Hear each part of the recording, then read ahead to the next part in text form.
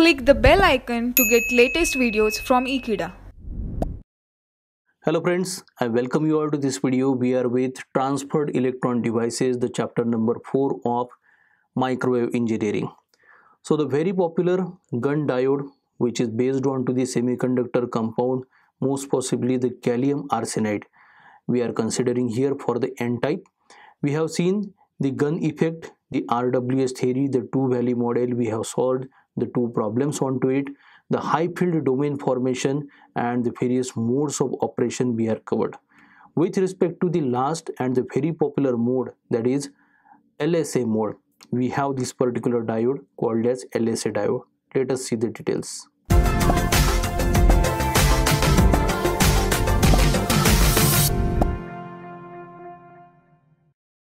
So here we start with our topic LSA diode.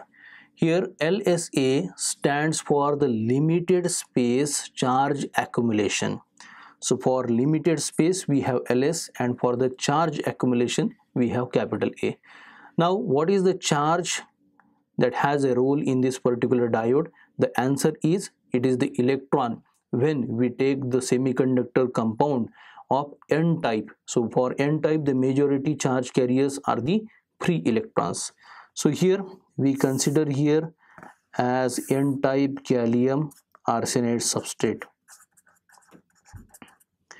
and this will be nothing but the LSA diodes, provided that according to the criterion that we have seen to classify the various modes of operation, it is operated into the LSA mode of the gun diode here. So to operate it into the LSA mode, we have the multiplication of the doping concentration N0 with the specimen length capital L, that we can denote like this into the diagram, that is greater than 10 raised to the power 12 per centimeter square here. Now we have another parameter to decide whether the gun diode is operating into the LSA mode or not, that it is the ratio of, here we have the ratio of doping concentration N0 to the operating frequency F. So this ranges between 2 into 10 raised to the power 5 up to 2 into 10 raised to the power 4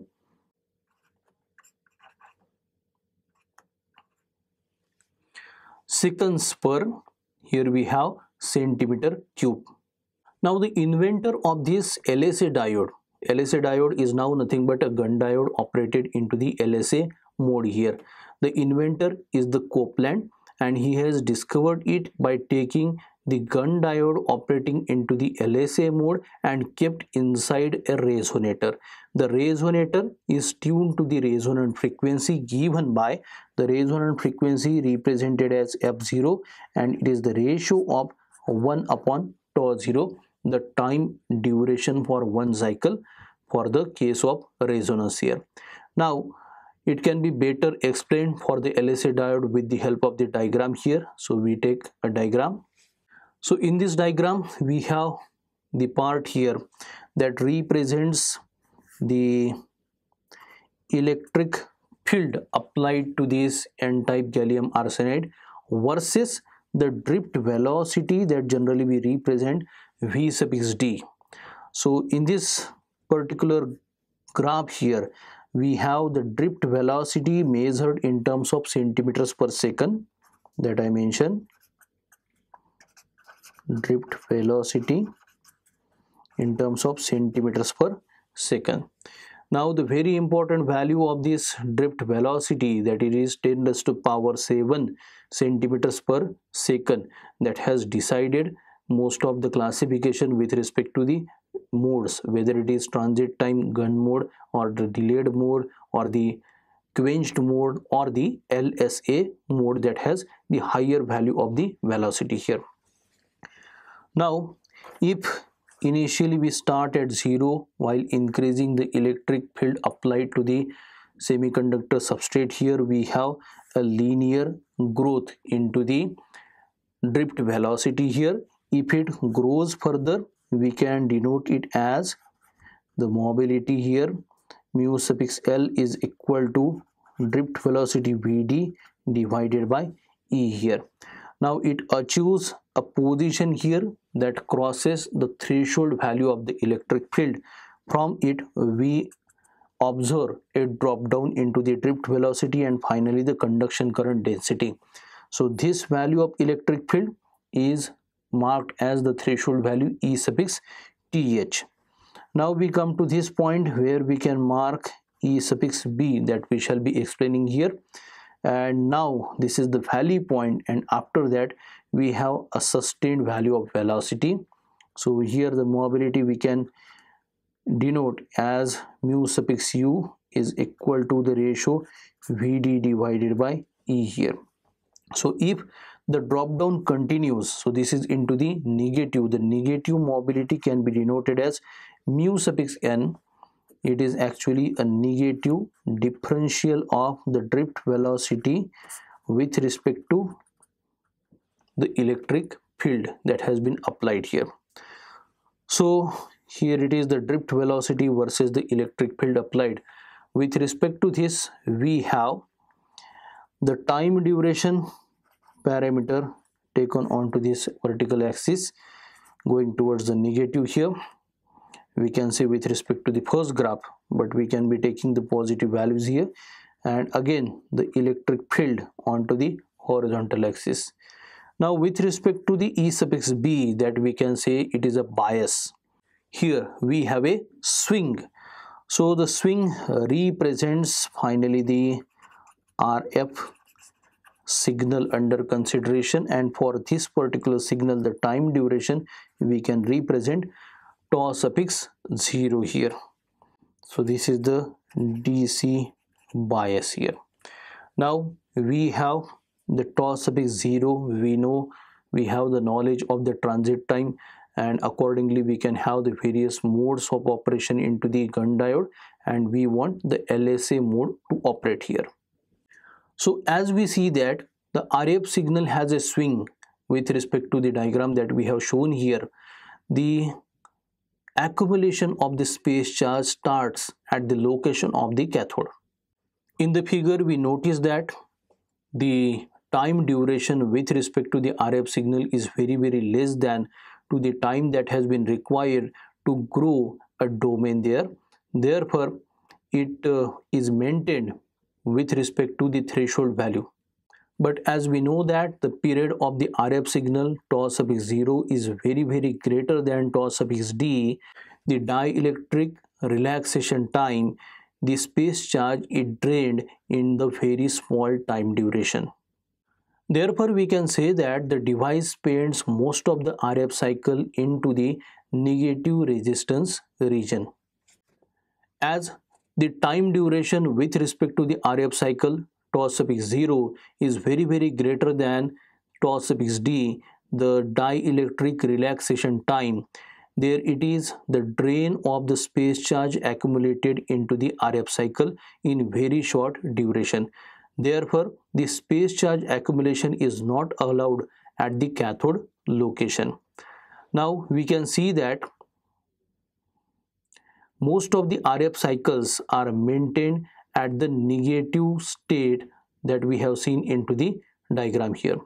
Whatever the frequency of operation that we have seen here, the frequency of operation with respect to the resonance is independent of the transit time that we have already denoted. Now the two limitations of the LSA diode are that the LSA diode is very sensitive to the fluctuations into the doping concentrations, the fluctuations or the change into the temperatures we can say here, and it is also sensitive to the load. And for not allowing the domain formation, the RF circuitry has to allow the, and for not allowing the domain formation again, the RF signal has to allow the field to build up very quickly. Now we shall be taking the output power considerations, and with respect to the LSA diode, the output power can be expressed as capital P will be equal to eta into capital V0 into capital I0, which can be further expressed as the efficiency eta in multiplication to capital M into E suffix th, the threshold value, into the device length capital L, and the second bracket involves, here we have the doping concentration N0, the electric charge, the velocity V0 along with capital A. So in this representation of the output power, we have several parameters. We shall be explaining the parameters one by one. Eta is called as DC to RF conversion efficiency.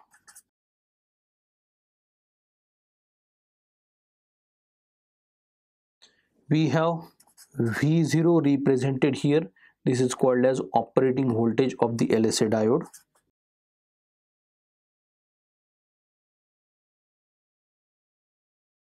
Next to that we have I0.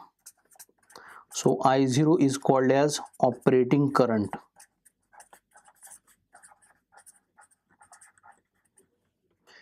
Capital M is expressed here. So capital M is called as a multiple of operating voltage.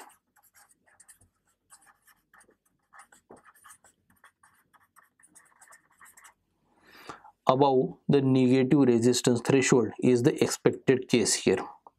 Now here we have ETH, that is the threshold field.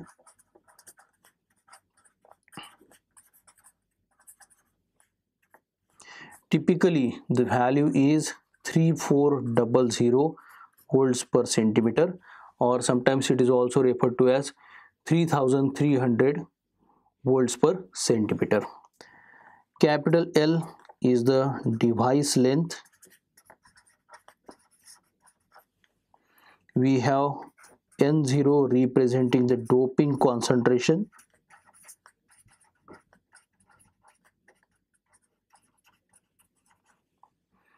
E is the electric charge.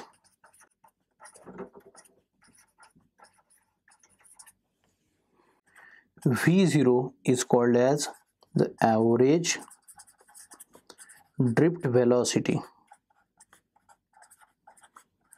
So this is for the electron and it is about 10 to the power 7 centimeter per second.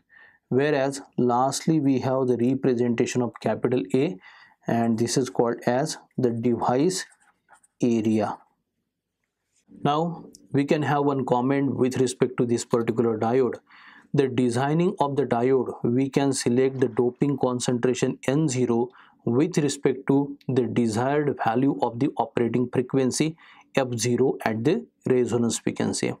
So this was all about the LSA diode. By the next lecture we shall be having a practice of simple problem. So problem based on to the LSA diode we shall be addressing. I hope you are getting the details of microwave engineering very well. For more information like this, you can subscribe to Ekeeda channel. Thank you.